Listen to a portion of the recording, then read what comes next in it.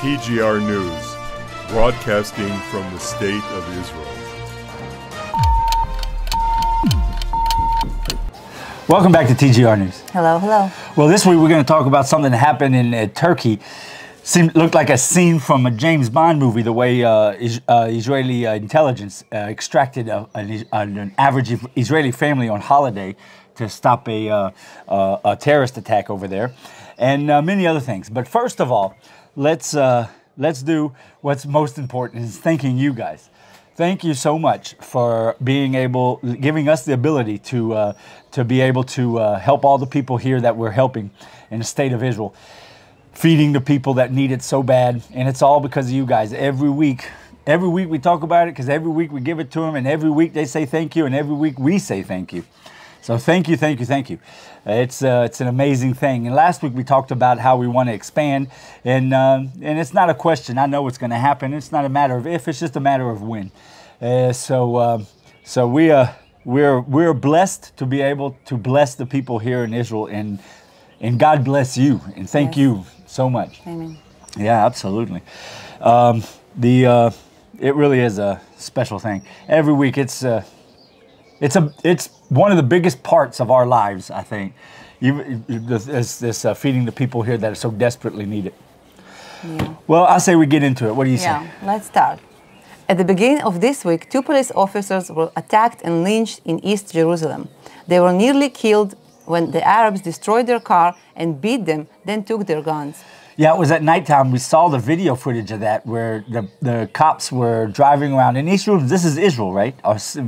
In police cops, but they were not in the police car. They were in I don't know if it was a private car or if it was an unmarked police car. Yeah. But it was not a cop car with a. But the Arabs knew they were policemen and pulled them out of the cars and beat them, took their guns. It really was an ordeal. Yeah, but in the end is good. They've been saved, and yeah, it's okay. They weren't killed. Yeah. It's really dangerous. It's just getting worse and worse everywhere. Every day it goes on.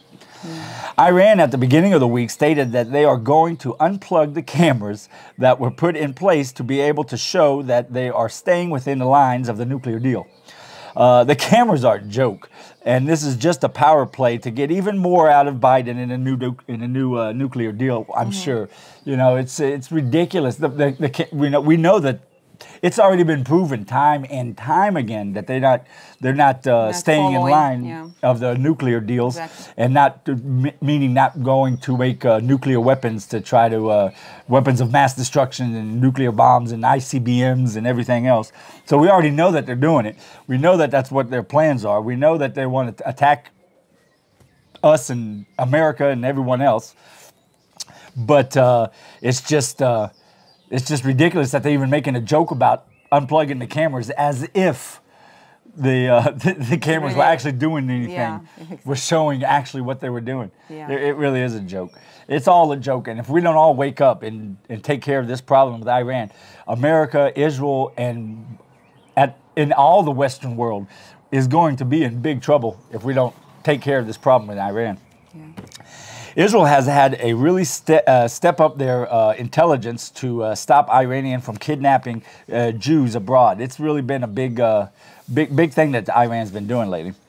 The reason for this intense uprising and the desire to make the attack is because of Prime Minister Bennett's speech last week, where he bragged about all the things that he's doing in attacking and taking care of Iran.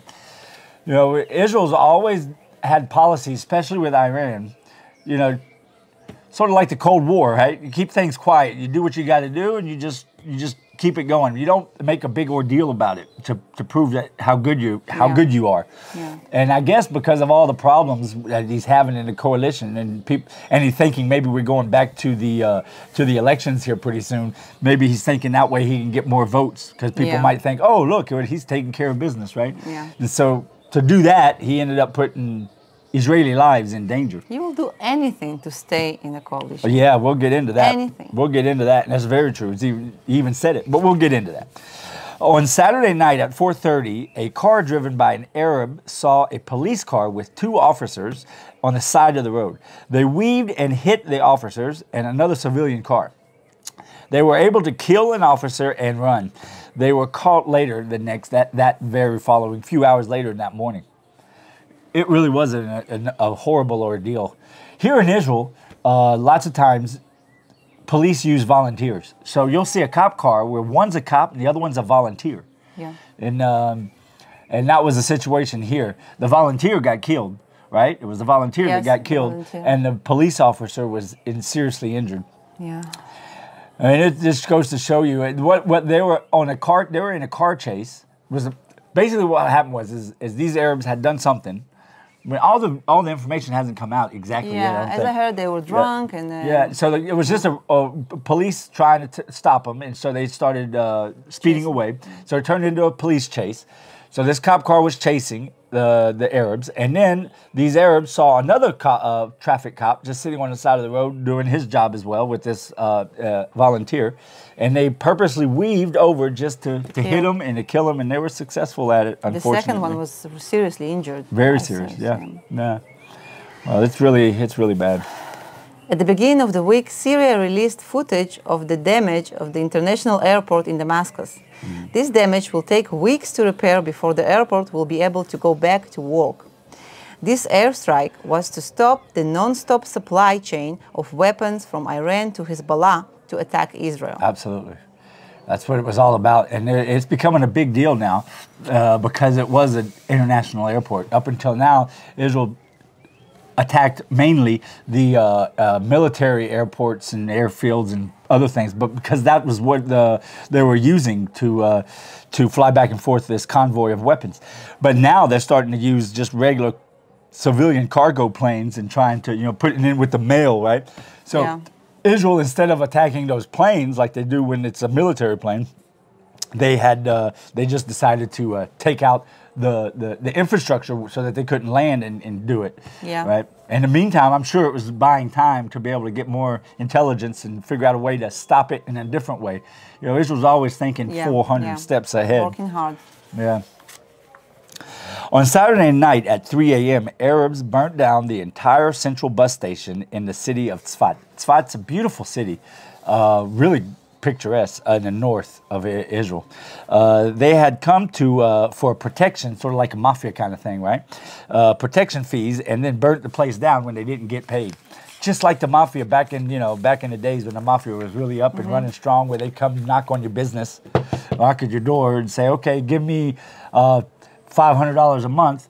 So that I'll protect you, meaning I won't burn your place down. I won't burn you. I won't. Yeah. Yeah. We're talking about a government. This is a central bus station. This is not a private business. Yeah. This is government stuff. There's many things going on in the north with this thing, with the kind of mafia taking protection money, and they don't give him, so they burn things. Absolutely. Every week we have burned. The last week they burned another bus.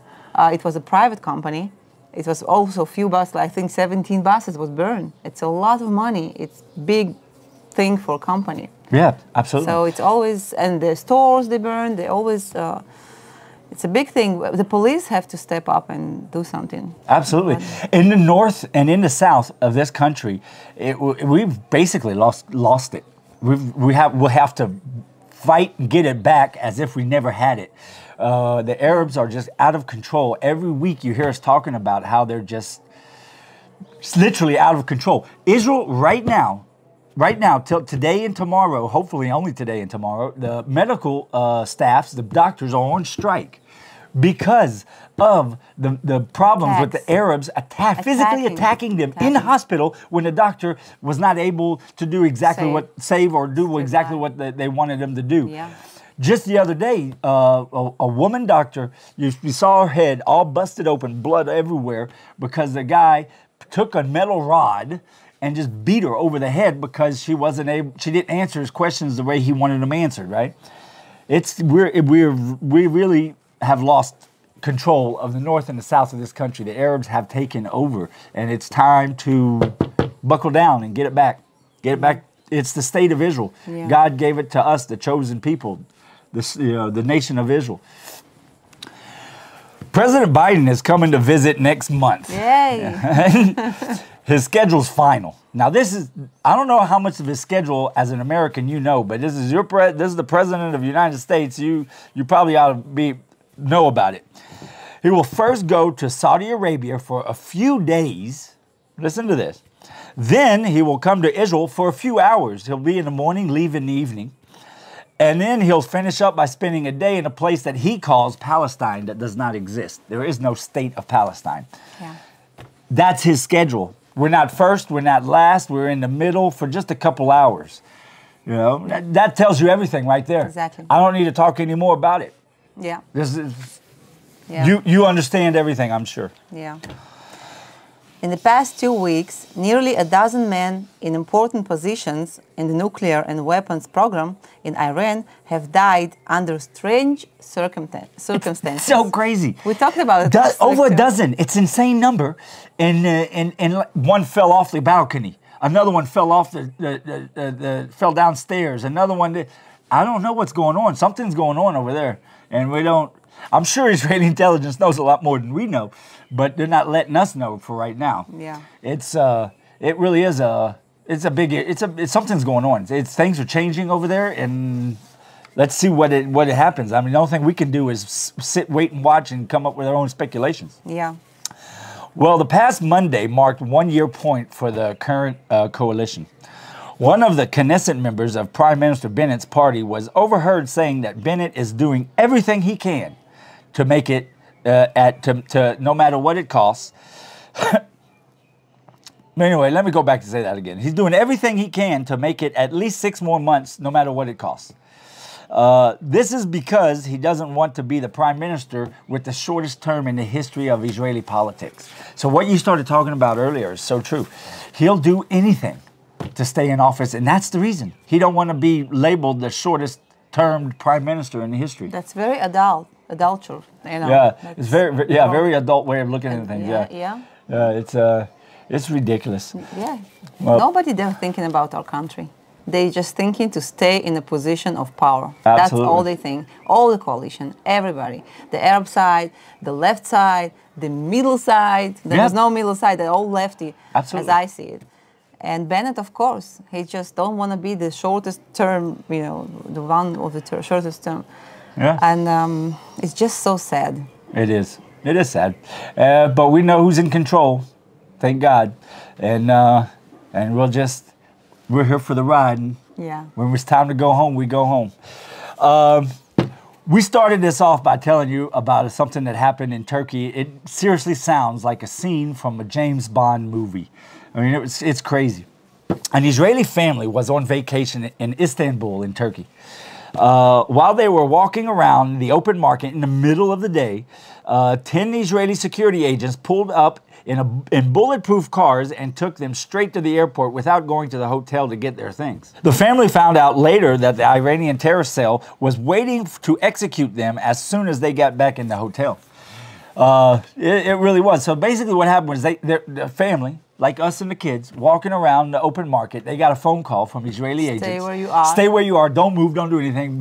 Moments later, pulled up like out of a movie. Yeah. These armored cars and took them straight to the airport. And then they took care of getting their stuff. Because they knew that this Iranian terror cell was waiting for them in the hotel, most likely going to wait for them to go into their rooms, and in their rooms, kill them. Just kill them. And that was the plan. Yeah. And Iran has been ramping this up everywhere. It's in Thailand, now Argentina. Yeah, everywhere Iran is trying their best. Like we talked about, it's because of Bennett's boasting of how he's taking care of Iran, Yeah. It's really getting out of hand. Iran and all this other stuff we're talking about with the Arabs here in the country. It's time to buckle down. Yeah, I don't remember ever Israel give hot warning, like alarm, like don't go to Turkey. Now they don't go to other countries too. Right. Like they can't cancel the flights because it's a legal thing. They cannot do that right now. They're fighting for it, as I heard. But there's a legal thing that they cannot cancel the flights. But they say whoever right now in Turkey, go home right now. Take a flight home, and don't go there. Yeah. Many Israelis already canceled their flights, as I heard, and I hope the other ones come home. Just come home, Yeah. Well, you got anything you want to add? No, no, not today. No? No, no. Well, like we always say, that if you feel like being a part of this ministries, all you got to do is go down below the videos, all of our videos, and there's links. There's 2 separate links, one to the Patreon and one to the Golden Report support page. Or you can just type in the internet, thegoldenreport.com, and go to the Support Us page on the website and find any way you feel that would be best for you to be a part of this ministry and be part of helping the people here in the state of Israel. Well, God bless you all. Thank you so much for everything you do. And don't forget to join us on thegoldenreport.com. Shabbat Shalom. Until next time, God bless.